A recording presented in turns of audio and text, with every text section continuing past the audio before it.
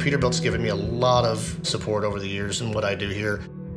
On a daily, we use SmartLINQ. SmartLINQ is our first line of defense against the downtime and to increase that uptime. My name is Van Gertner. I'm the on-site Peterbilt rep here at Prime. The Larson Group put me down here about 9 years ago. I work heavily with the Road Assist department at Prime. I'm Harley Bumgartner with Prime Road Assist. I manage a fleet of about 360 trucks. We're one of the largest reefer carriers in the United States. A lot of Prime's loads are sometimes critical. They call them high value, things that are very monitored. They can't stop these trucks. Once they leave a departure, they have to make it to a destination before they're allowed to stop. And so with the SmartLINQ, we've had instances where we've got these high val loads and a code comes up. And of course, that's important. It's a load that's not supposed to stop. So we get on, usually a road assist advisor takes a look first, I'll get involved.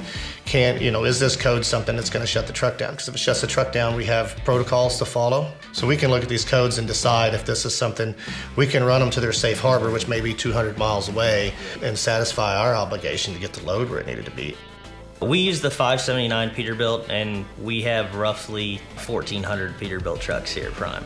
Anytime I have a driver that calls in that they have any issues at all with their truck, first thing I do is I look it up on our SmartLINQ, see if we can find anything wrong with it, see if they've actually got any active codes. The codes in SmartLINQ, when they're written in that plain English, it's a little easier to understand. So you gotta remember too is that there's not always a technician looking at that, right? You're talking about a customer's road assist department. The guys may not be technicians. But that plain English where you can see, hey, this is what that code is, this is what it means. That SmartLINQ system allows us to make those decisions.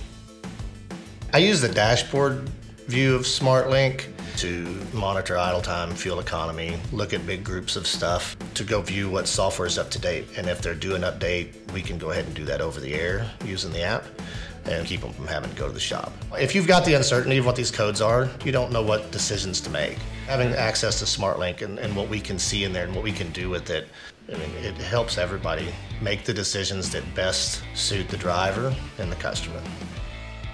We use SmartLINQ on a daily basis. It's huge. Now we can look and see, is this a code that's actually going to hurt anything, or is this maybe a maintenance code, something that we need to get looked at, but we're okay to continue for now.